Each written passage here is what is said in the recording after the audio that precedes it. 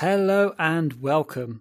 In this video, we're going to be looking at the Horizon Workrooms, and it's a kind of like an early look at what the metaverse could be. So what Horizon Workrooms is it's a tool built for emulating or creating a kind of virtual desk and combining it with a physical space. So what I've done, it's asked me to do is to set up a desk. So I've actually mapped out my tangible desk here. So as I'm touching it, you can see through the pass-through that I'm physically hitting the desk and it's actually where it's supposed to be.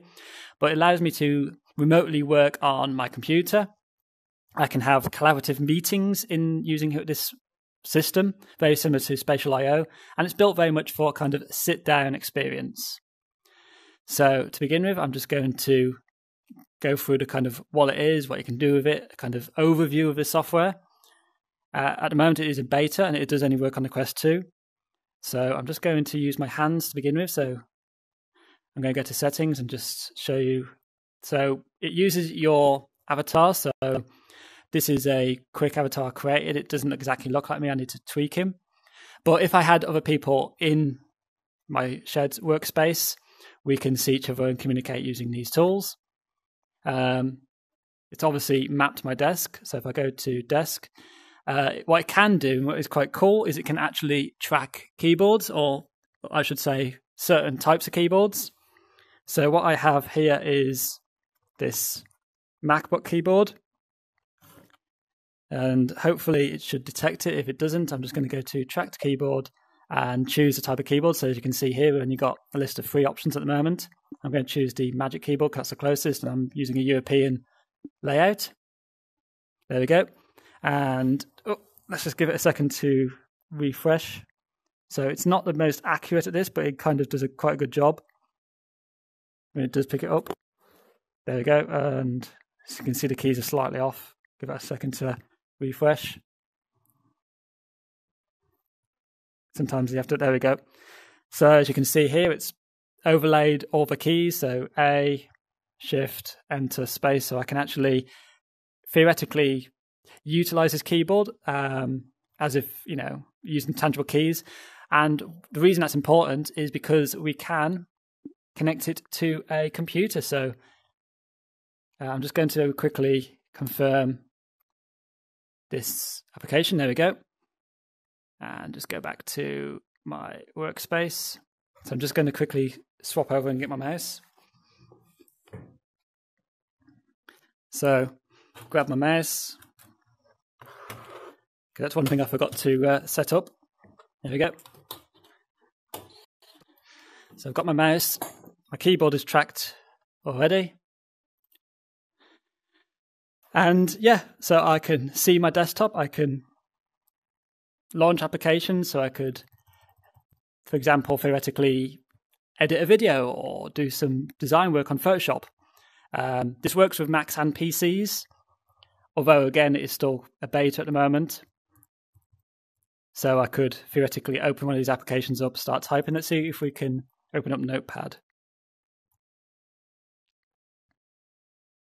Just going to grab my mouse again. The one thing I wish it could do is track the mouse, which it can't do. So open up Notepad.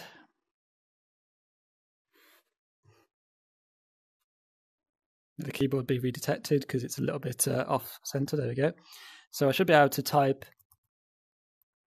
hello world, how are you today? There we go. So you can see I can theoretically type using this pass-through. But this is kind of what the metaverse, or the idea of the metaverse, is supposed to be, or this combination of combining the tangible with the virtual. So Workrooms idea is you can be at a desk, you can still receive notifications, you can customize your layouts, your workspace using your actual physical tools without having to take off a headset. And then as soon as you need to go into a meeting without having to physically be in location, obviously with things like what happened last year with viruses, etc., that's not always an option. So what you can do is you can go home. You can check what's in your today list, so what you've got in your schedule.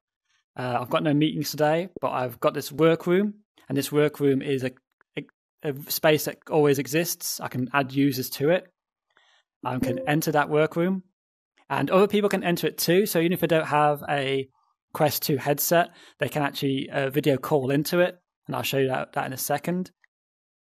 So it does take a little bit of time to load up that space. So there we go. So I'm now in my workroom. And what this means is I can basically, if there's other people in the meeting, I'll see their avatars sat at their corresponding seats.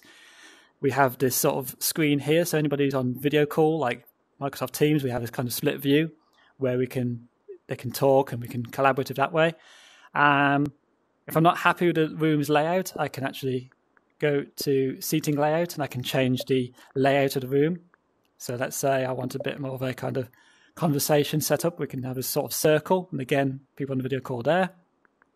Or if we want to have a kind of presentation like a lecture, we could go to the presentation view.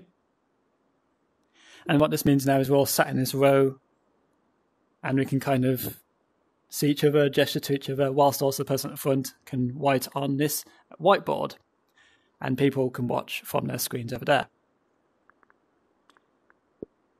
So let me just come back out of that. I can still pick up my desktop, so I could still see my desktop whilst I'm sat here in a meeting with everybody else. Everybody can have their own desktops being viewed at the same time, so we can still continue working whilst in this meeting. If I want to mute my microphone, I can always mute my microphone, or if I don't like where I'm sat, I can switch and sit somewhere else. So again, using my hands, I'm not using the controls for this. I can just sort of reposition myself as I see fit. Now, the kind of cool thing about this is largely this sort of whiteboard idea. Now, so I have a whiteboard obviously in front of us, but down here I have a desk whiteboard. And let me just move my keyboard out of the way and grab one of my controllers. So by default, you can see here that we have to use our controls, by the way, for this. We have this whiteboard here, but I can scroll along there to move left or right. Or if I go to settings here, I can create or share whiteboards. So I could share this whiteboard with other users. Or I could create a new whiteboard for myself. And down here, I can use a pen tool. So it's going to want me to first clear my desk, which is what I've done. And then I just, using the bottom of my controller, draw a circle with the around like so. There we go. And now I can start drawing onto my table. So I can go hello, for example. I can choose my color. I can do some little doodles. I can erase anything. So I can just click to delete. And again, because I'm showing my whiteboard, everyone can see it in the room.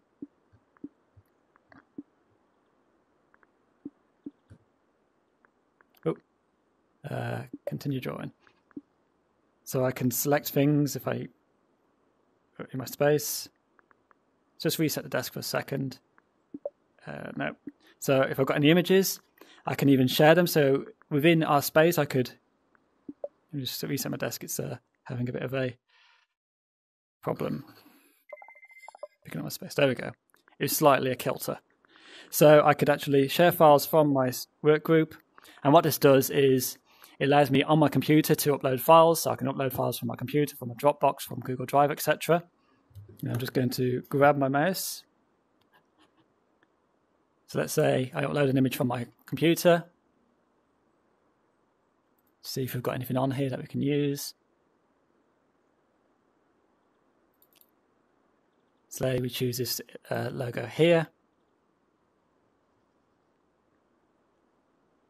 I can upload that file.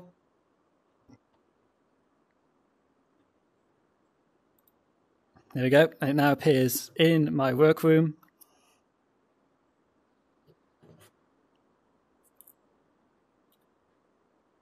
Oh, grab these in the wrong hands. It's a little bit fiddly, as you can kind of see, but you get used to it. You can select your image from there, position it on your board. So each user can add files to this workroom, and they can create a presentation where you can kind of, highlight things. Now, if I'm sat here and I want to sort of point something out, I can press the trigger and use like a laser pointer. So sort of like say, can you describe this for me more or talk about this? Anybody can do that. I can resize these images. So just grab one of these handles here. So I can resize the image like so. And again, we can share any files or notes collaboratively within this sort of bar here. Can always undo everything obviously as well. Like so. Now, let's say I want to be given the presentation. I don't want to just sit here. I want to actually be up out front talking to everybody. I can do that. So I can go over here to go to whiteboard. Now, first thing it's going to ask me to do is set up my space. So I've already drawn this whiteboard, but I can reposition it if I'm not happy with it by simply grabbing this handle here, move it to where I want it to be. Let's say here. Now, ideally, I want it to stand up and walk to a wall and draw on the wall. I'm not going to do that for this video, so I'm just going to click here, confirm position, stand at whiteboard. Okay, continue. Now I'm at the board.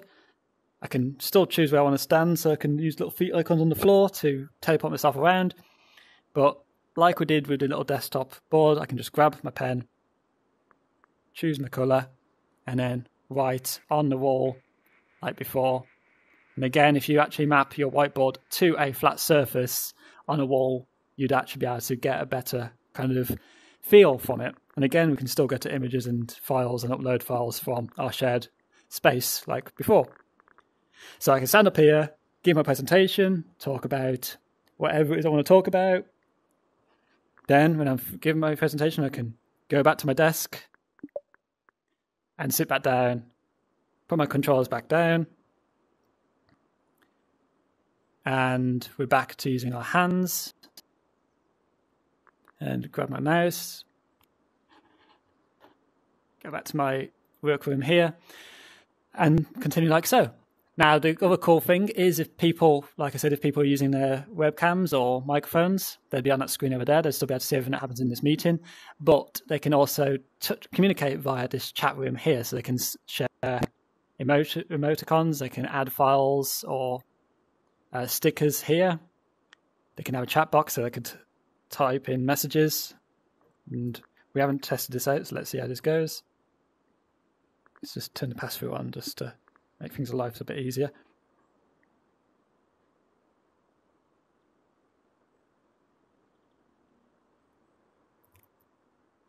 And let's send that. And I wonder if we can bring up that chat box within this space anywhere. So I'm not really quite familiar enough with this yet, so let's see if we can. So back to room details, files and chat. Now it appears that sadly the chat does seem to be limited to our desktop view. It doesn't seem to be showing up anywhere. It'd be quite nice if there's like a little window here that was always there that had the chat box on, but again, this is beta, that might be added in time. But we can still check things like meetings or schedules. We can take screenshots of our desktop. We can share our screen. So I could share my screen onto the whiteboard so everybody sat down can see what I see.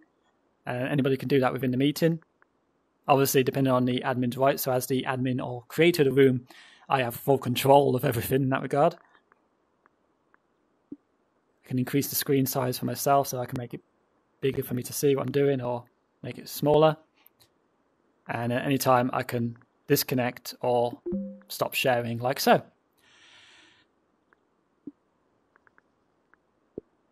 And then when I want to leave my meeting space, I can just exit the room. This room, everything in that room is saved, so everything's still stored there. I can always go back into it later. And now I'm back at my desk, can do my work and continue with my day. So this has been Horizon's Workrooms. It's a kind of glimpse at this idea of bringing the tangible with the virtual to change the way we work, the way we communicate, the way we express ourselves. And this is a sit-down experience, although you can stand up to do the presentations, obviously, when you're on the whiteboard. But it's a kind of a different application, similar vein to spatial I/O, but more collaborative and sit-down focus. And it does require the Facebook account, which I suppose now is Meta. But yeah, beta software, really cool. A few things I'd like to be tweaked. Accuracy on the keyboards is a little bit off, especially because mine's a full size, not a partial size. So I think that causes some of the issues. Turn that off, for example. But yeah, it's got great potential. I really like the idea of it. I can move my keyboard around. So remember, if anything you want to see or us to showcase, always comment down below. Remember to like, comment, and subscribe. And I will see you again soon. Goodbye.